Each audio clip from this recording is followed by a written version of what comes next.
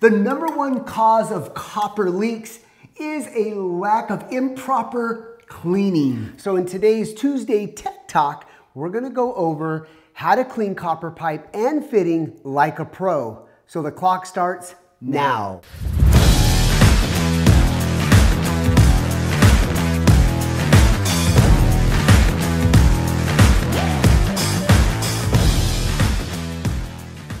A lot of people think that heating up the pipe and soldering is the hardest part.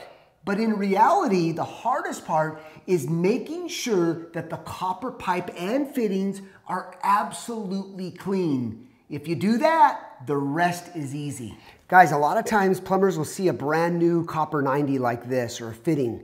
It looks shiny in the inside, but it's still not adequate to solder. So the best thing you could do is get a wire brush.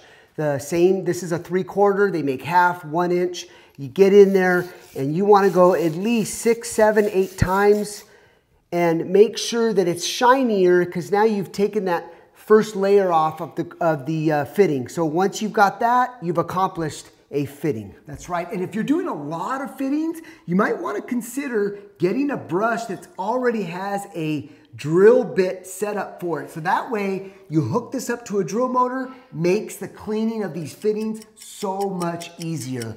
Now let's get to tip number 2. Tip number 2 is sandcloth, cleaning the pipe.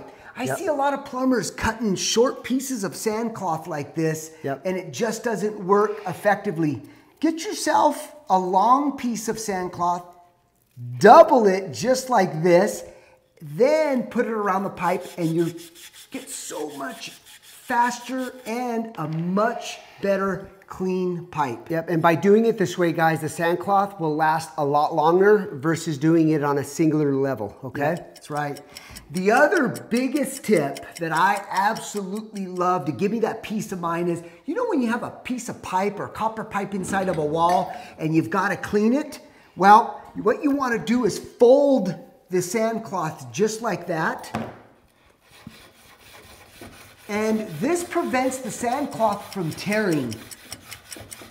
Not only that, guys, it does a way better job cleaning that pipe that you can't see that's in the wall. So you want to double up your sandcloth.